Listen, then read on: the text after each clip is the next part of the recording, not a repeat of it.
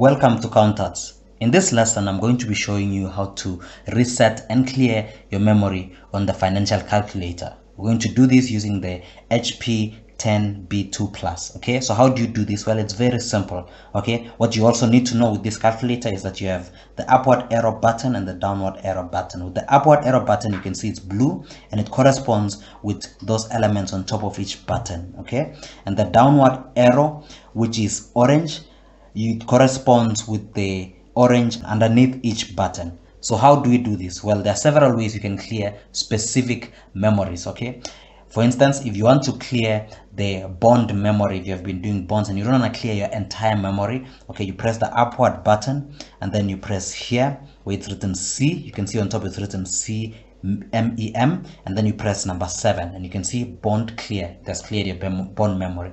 If you want to clear your break-even memory, you press the upward button C and then you press the number 4 and you can see it's cleared your break-even memory. If you want to clear your time value of money memory, you press the upward button, you press here where it's written C and then you press 1 and you can see TVM clear. Okay, it has cleared your time value of money memory.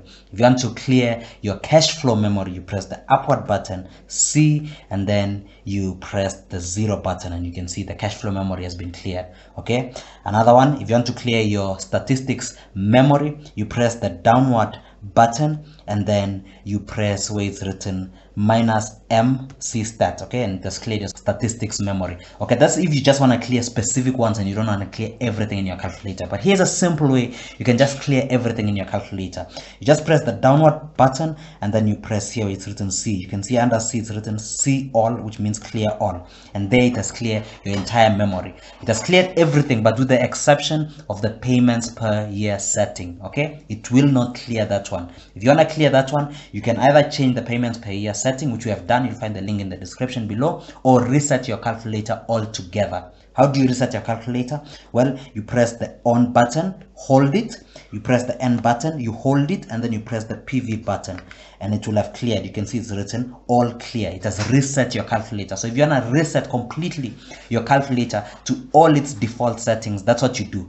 Let me do that again. You press the on button and then you press the N while holding all of them, and then you press the P and then it will do that for you. You can see it's showing all clear. Alternatively, if you forget or you want to do it quickly, you can see at the back of your calculator, you just have to open here where there is a battery and then you will find a reset button over here. So you'll need to find something small which can get in there, and once you press it, it will reset your calculator the same way we've done it by pressing the on button, the N button and the PV button all together. I hope that has helped. Till next time, cheers.